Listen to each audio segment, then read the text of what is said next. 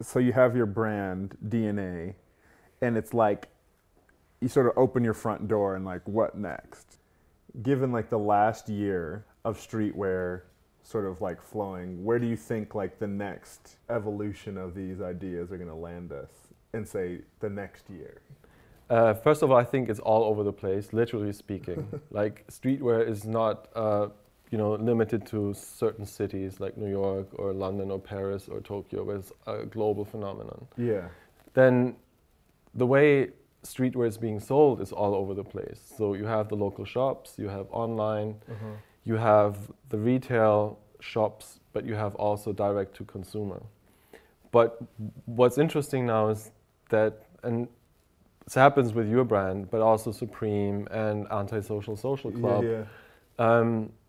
They operate as their own brands, their own retailers, but then they sort of wholesale in a different way, because some of these kids who line up to pick up stuff, they go and they operate their own little shops, like Big Cartel, Shopify. Yeah. So the secondary market is the new retail. Yeah, the street value is determined. Let's remember that streetwear, in as many versions of definitions that there are, to me, at the essence, it's like covetable product. It's limited. So the reason why, like if you got to get to it first, is the difference between product in our world versus like mass consumer product. Because it's like that t-shirt or those pair of sneakers, like if you go next week, they would still be there.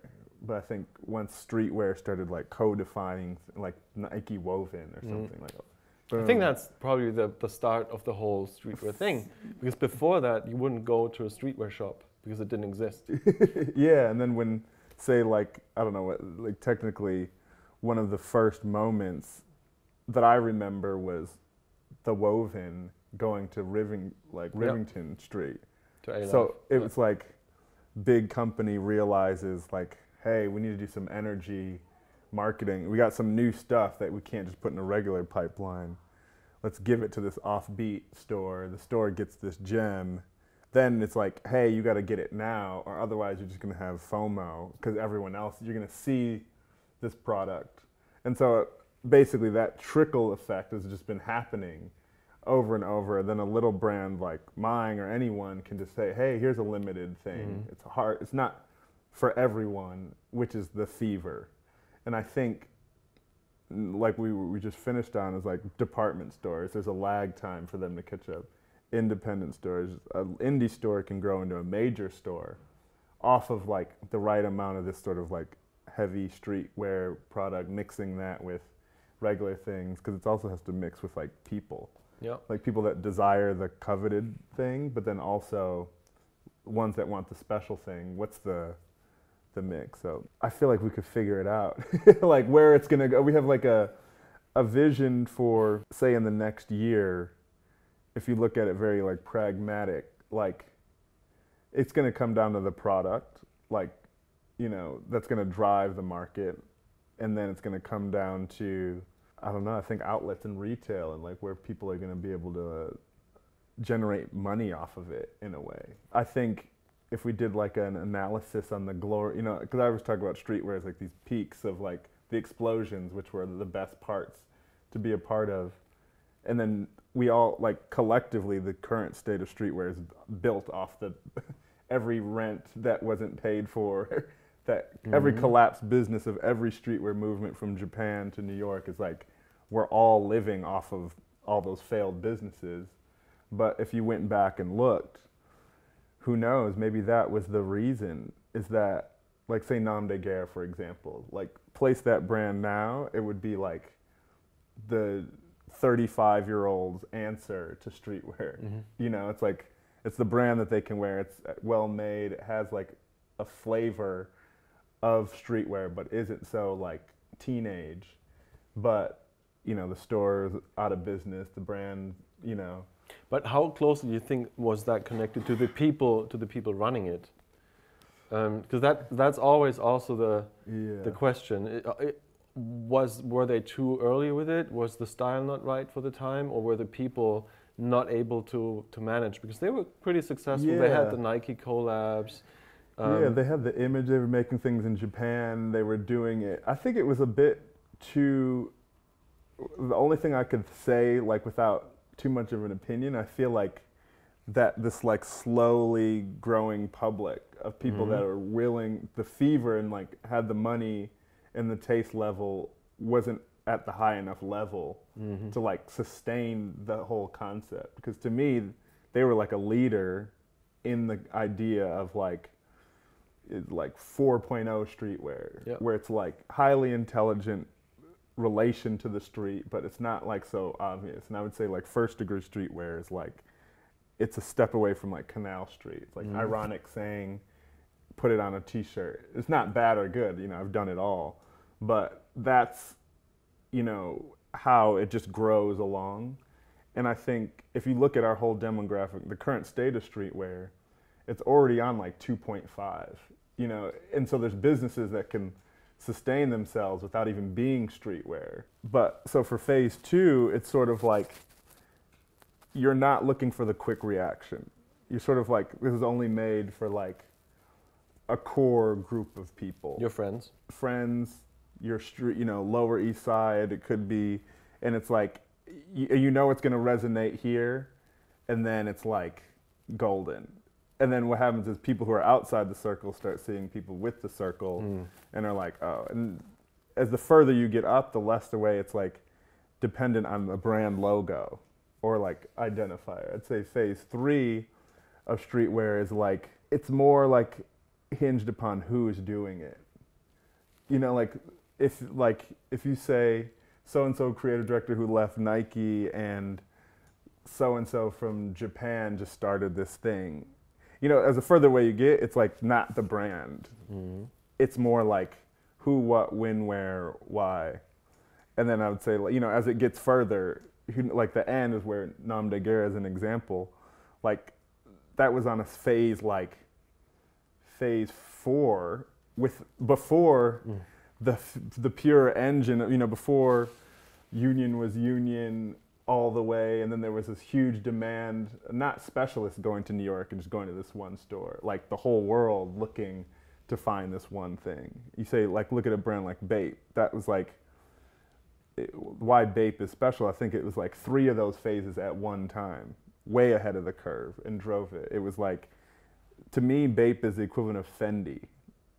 You know, like they did an event together early in the images, seeing like Karl Lagerfeld, because he was first and took his vision so far, so fast, as a way to say like, this is how far I see streetwear. You know, I see it like meticulous store. I have iconic prints. I have my own monogram. I have Bape, but then I also have, to me, which is like, that's why I loved it. It was like tier 1, which is like the Bape head T-shirt, which you could never get.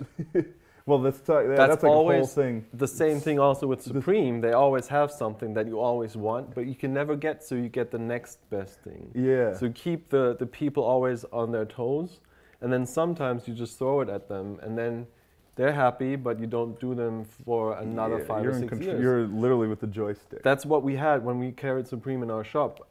In I think 6 or 7 years, they only did the box logo T-shirt once. One time. One time only.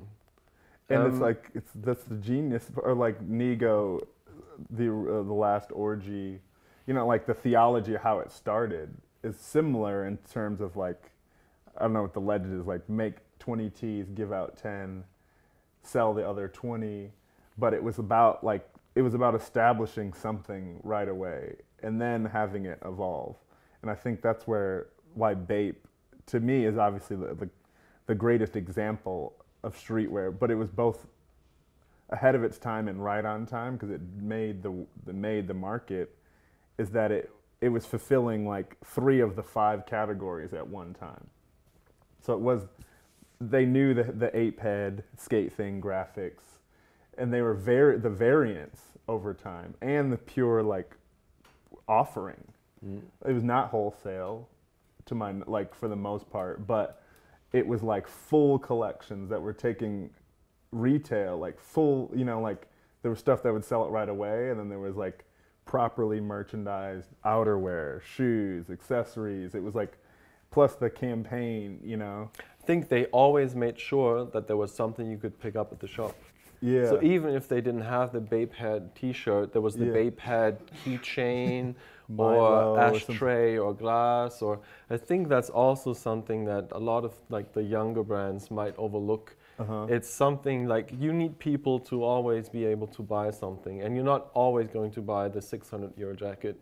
But if you really like the brand, you want something, and that's something you can pick up. And with the bigger brands, it's like you can get the perfume or the handbag, or the socks. The Celine handbag. Yeah, it's like never completely sold out. There's nothing. You don't go to the corner and be like, hey, there's nothing for me. It's properly merchandised. Currently, what resonates, like, say with like antisocial or, you know, I think a number of things, like the sentiment. A lot of brands, like, you know, you're forced with these brands to like sum up what you're doing in like 10 words or something like that. Because before, it's so easy to start before you even do that. You know, like, I think in the older era, you didn't even need to do that. Like, you know, like a Supreme didn't need to write it down because it's like the office of whoever was thinking about it. They're like drinking the same beer. They're like, you know, whatever. It appears, I mean, Supreme's probably the worst not such a good example because it's always whenever anyone brings it up, it's the best and worst thing you could do because he's a genius. Yeah, because he's got it all figured out. Otherwise, he wouldn't be where he is. But you're right. I think like a skate brand, they would just do the T-shirts because they love the design. Skate brand is because what I was going to get to is like current things that resonate now. It's basically like there's been this moment briefly in youth culture, this like sad boys thing, which, you know, young, lean, or it's a great sentiment. It's like, I look at like a post-Kanye sort of thing, which is like, you know, you have like gangster rap, and then you have like average kid. Who knew that average kid was gonna actually beat gangster rap? You know, like Kanye like figured that out. And then it's like the whole next generation, you don't have to be a gangster. It's not Bloods or Crips or like being tough. So then you have that, and then fast forward to 2012 or something like that. The next take on that sort of like regular kid is like the emo kid. And then you put that out there, then you wait, shit, it's like Kurt Cobain resonates more 10 years after because it's like, hey, who is really that confident? And then you have all these like grunge kids, and that's like the thing. So like sad boys, it's like a hipster version of like being emotional, which is awesome because it's a real trait that actually resonates more than being like confident. So it's like start a brand that the messaging is that. It's going to be ironic to wear, but it's fun because it's like it's on the trend of like emotional trend. There's something super key how I think about streetwear. It's about like, it's like a deer running and you're pulling like a target. As long as you hit it, you're gonna kill it. So, and it's all like the landscape is always changing. There's like shit moving at all the right time. If you get that one, then your chances of getting another one are probably increased or whatever. You know, it's not guaranteed. It could just be the one. But people need to figure out that moment when they hit it, right? Yeah. So they need to see it, and know it that they hit it, right? Exactly. And that's the key, I think, for what's missing new brands to find that point. Like, is there a moment then when you say, okay, I have to do wholesale now? Like the whole direct sale, that's fine. That really worked out for me well. But now I need a bit more consistency, and now I start wholesaling it. Therein lies the mastered class. Yeah. Because it's like you can do streetwear yourself, but the things that we've learned along the way is like how to take a passion project and actually make it the most real project that it could possibly be in the genre that we've made up whilst living as streetwear collectively. Everyone's sort of added to it. I think the reason why there's named brands that we can reference are because they saw that moment where they hit it, and then they built a plan around it using the tools that they had, whether it's infused with their own production, it's having a sales team, not having one, doing wholesale, all the while juggling all those things and then coming up with another idea off the back of it. So you have your brand DNA, and it's like you sort of open your front door and like, what next? You know, like how to make that DNA apparent to people, apparent to stores, apparent to tastemakers. I think the key is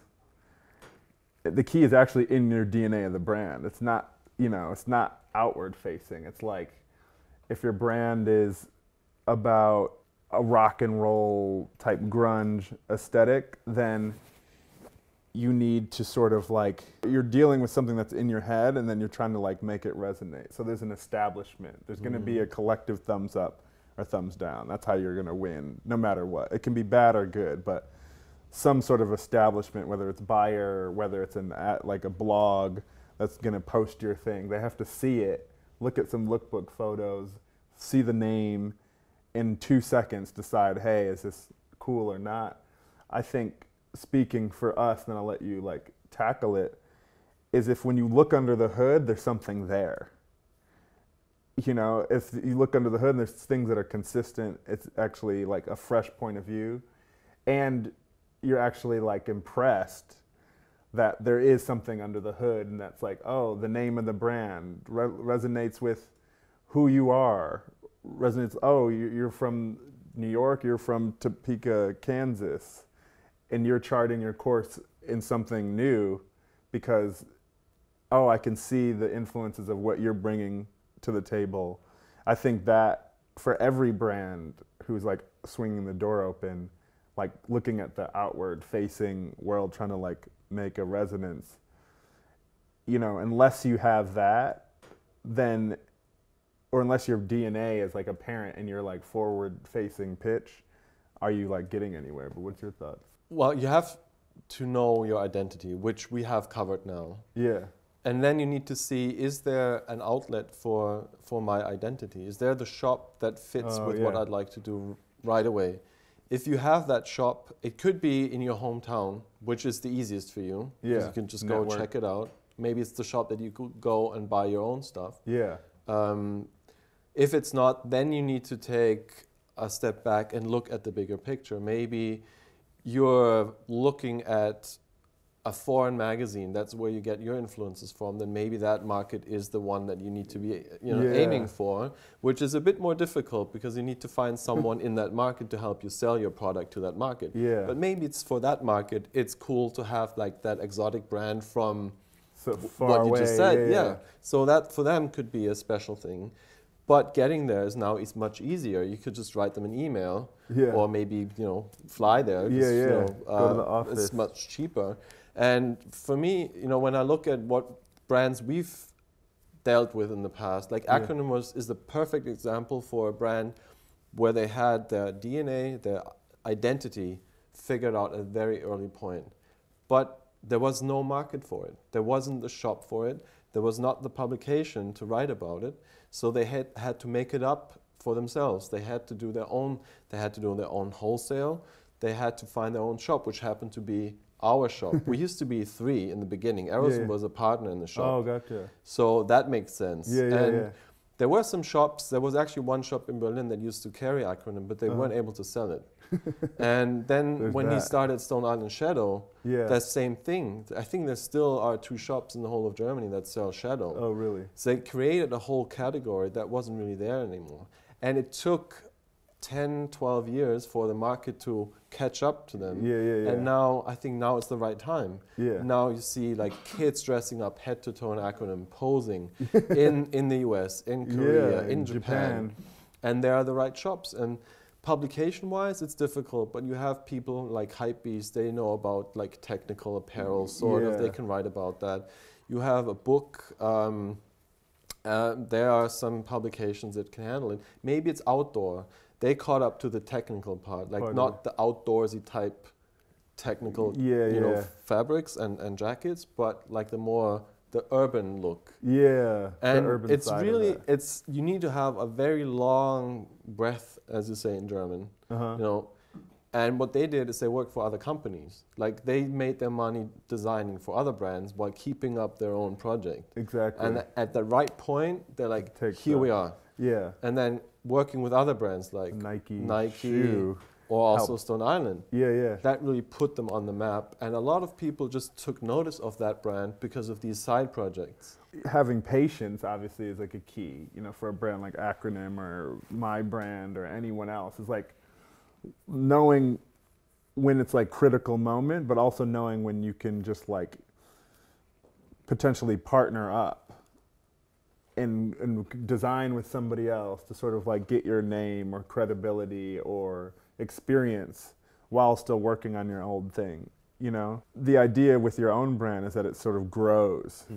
Once it's not growing, that's like the bad thing. It's staying still isn't a bad thing. You know, like just continually doing it, trickling sales, still like wearing it or having it out there, reaching out to, you know, if it needs influencers or if it doesn't, it just needs new imagery to update your Instagram, you know, then like there's that angle.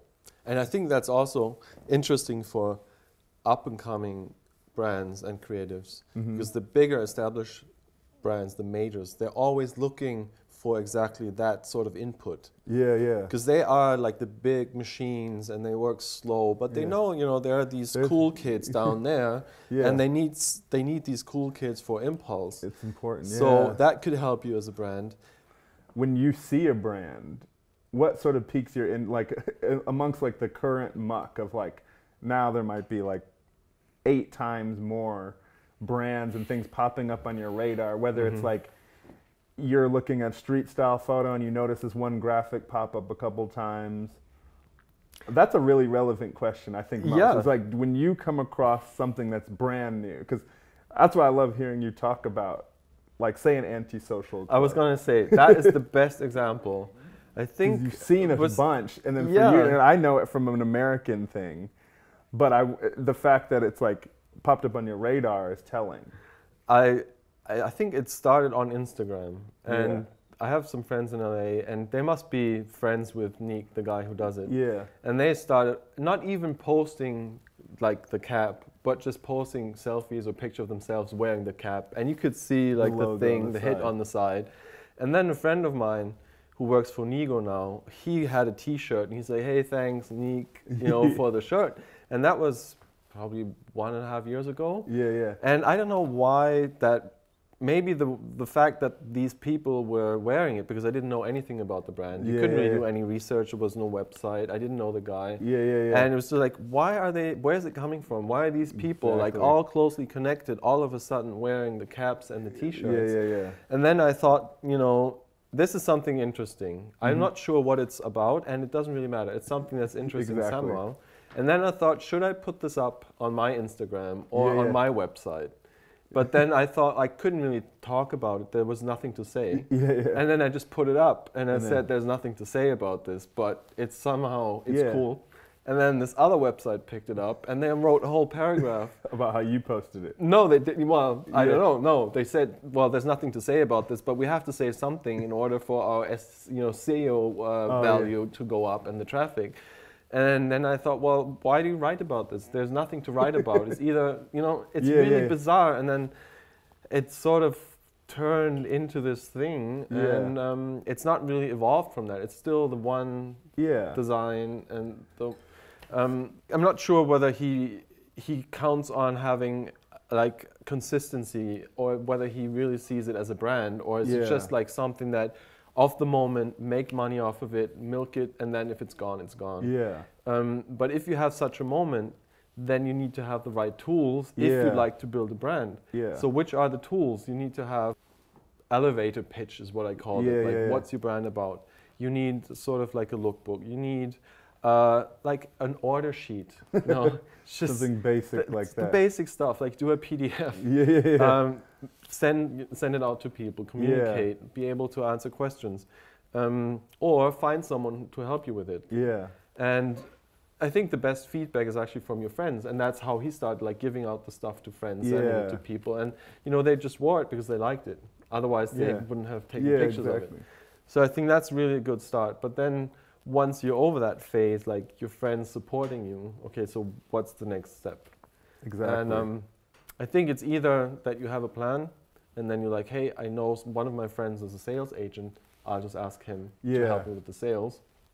Or you do it yourself. And from Acronym, we've done their wholesale order system in 2005.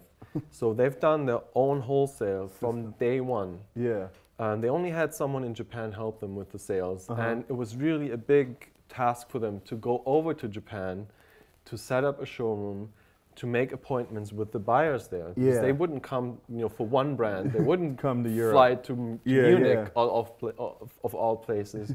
He had to go to Japan, but it cost him a lot of energy to be there. Yeah. But they've kept everything under their control. It's a key. lot of work, Yeah. and they are pretty good in their operations, and like the whole back office thing is really precise and on point. Which is a good testament to brands feeling the, those are both two very good examples, because in your sort of like sweep of those things, like a number of things for me as like a young designer pop out. Like from the Acronym example, it's like when you create something that's hot, that's when you're like you said, like your email starts blowing up with like every type of option. A, from like somebody who wants it. B, to someone who's like, hey, where are you making your stuff? I can help you make it better. I can help you with sales. Like for Acronym, like the fact that they've held out and saved the business. I'm sure there was like 3 or 4 attacks.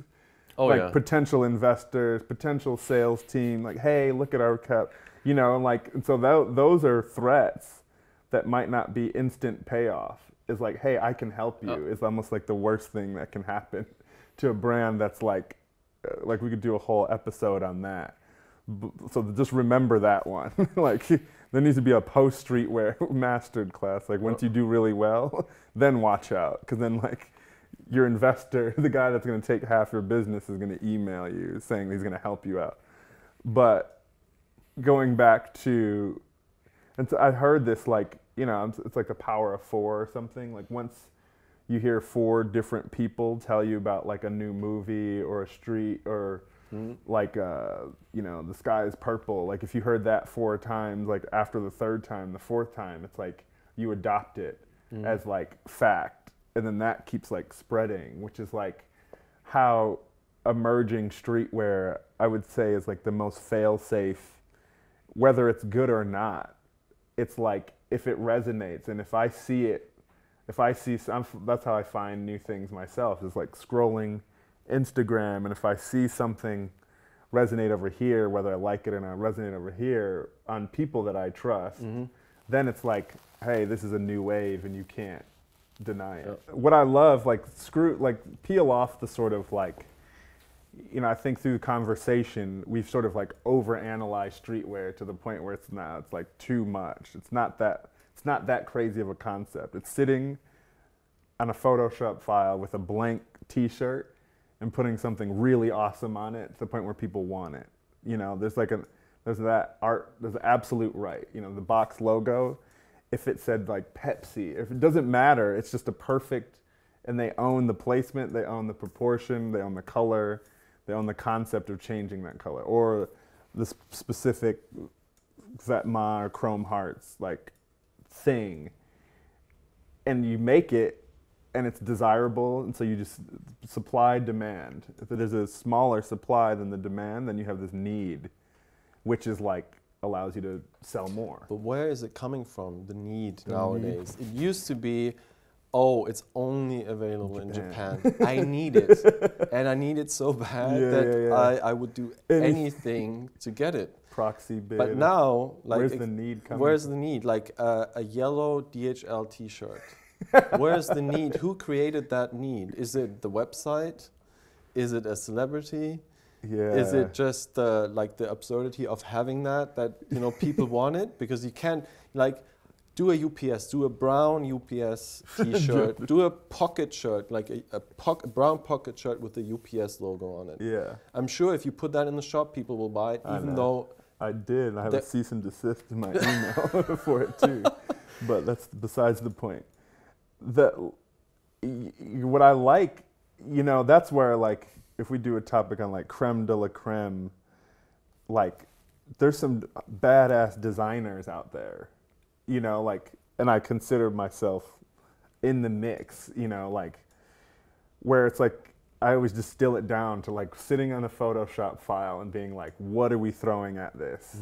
Because when you hit it, you hit it like the DHL concept. Ironically, we're both on this sort of, this is like a whole like hidden topic. It's ironic design, like the different genres of streetwear design. It's always been there, but that DHL shirt or whatever one you can interchangeably place, it's going to be, people are going to need that because it correlates. But who's the person who needs that? Who's the customer? And I think that's something that we've been discussing, like who's the customer for your brand? Like if I tell someone, like an upcoming brand, here's a DHL shirt, charge 250 euros for it and you'll sell shitloads of it, they'll like, you know, they wouldn't take that seriously. So who needs it? Well, I mean, you can do a DHL shirt, and if it doesn't sell, it doesn't really matter. It's fine. Like, you've done it, you know. But streetwear is new to fashion people. This is where the highways merged. And once streetwear, like... But in your youth, you're not fashion. Like, you don't grow up to be fashion, or are you? You know, like, what I think is important is, like, people grow up, they go through different phases, and they might end up at, like, the higher end of fashion. Yeah. But haven't they gone through the streetwear phase as well? Yeah. So streetwear isn't really new to high fashion. It's high fashion people are the old street kids doing high fashion now and taking influence from street. Turning that into DHL t-shirts. Yeah, what I think is fashion people were just wearing fashion. Head to toe, Margiela meets Comme des Garçons. Like, to them, if you were going to mix in your fashion wardrobe, it's like you're going to wear Sakai. The lowest that you would go to, like, mix in your wardrobe or feel like you were completely in an outfit might be, like, some vintage Jill Sander trousers or something like that, you know? And then all of a sudden, you see these style bloggers, Tommy Tan, kids showing up to fashion shows, kids that are working in your fashion office, the interns are coming in wearing old Raf coat, but then with Dickies, or they're wearing them with, you know, vintage DHL, vintage Coca-Cola t-shirt, and they're like, wait, high fashion. This new generation took that, mixed it with that, then bam, in one outfit, you have this juxtaposition. And then you take kids like me who, like, obviously 1 foot, like, started designing based off, like, seeing one Chris Van Ash show and then studying Raf and then being off that, and then June Takashi, then Bape, and then all this other stuff. So my DNA is made up of, you know, everything from a Namdeg, too many things. But then it's like, do a shitload of brands, they fail. Start some, end some. Do one Pyrex thing, end it. Because it was like too fevery. It's not a brand, it was a thing. Get all the way to where I'm at, and then I'm like, dialing into the sentiment, and that's when I did like the UPS. It was a blue collar collection, so I just took vintage, you know, my thought was like, take streetwear's mentality, all you could do is go to your local screen printer and print on something else. So I was printing Pyrex on Polo. What I thought was an epiphany was to go to like Portobello Market, buy these vintage like Royal Mail and UPS and DHL work shirts and just cut them and place them as patches, like take the blue collar and put it on a white collar thing. And that's just me discovering. Of course, as well, like that same spirit, like, you know, we're friends, didn't even discuss it, but, you know, they're smart enough to go to DHL and get the license. And I was just like, hey, who has time for that? Like, I'm just going to make it. It's quicker to make it. And so, but what I'm underlining is like the creme de la creme, which I would put, you know, for lack of like, you know, there's good things out there that resonate. I think it was a matter of taking the sentiment and then pushing it as far as you could go, and the most like, and to me, as far as you can go is fashion. There's a history of fashion, whether or not, like just how you use streetwear, like fashion like it or not, it's a genre of art, like the highest level. And streetwear in the modern time is these two highways converging. And so if you can, there's more people in this new highway because there's people that are like, I think the fever more comes from fashion people than streetwear people on that particular item. I think like the hoodie itself is a streetwear garment. So the hoodie offered by them is like a fever. There's a need for it because it's photographable. You can't get it. It's expensive. Yada yada yada. So it's easier for brands now to start because they don't really have to focus on whether they're high fashion or street. They could just do whatever because everything is acceptable. Yeah, but I think it's like that window will close. Like when we started out the conversation, like where do we think it will go? I think the bubble will have to burst.